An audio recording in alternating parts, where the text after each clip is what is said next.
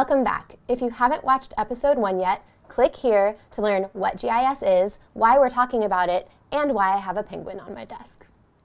Let's set the stage for what's happening next. My goal is to equip you to be able to make your own GIS map of a disease or epidemic. So what do you need in order to be able to do that?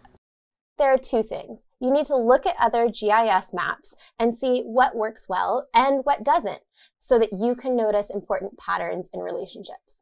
And second, you need to decide what to map. In our case today, that's epidemics. So we need experience with epidemics.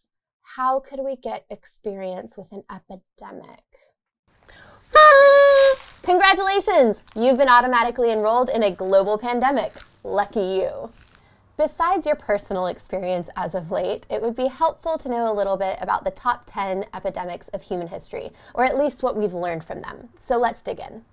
Humanity used to think of disease as some sort of punishment from deities who were just trying to punish groups of people for something they did that was against their will. And after that idea faded, we started thinking of miasmas, which was like a smell that if you were too close to it for too long, you were going to get sick.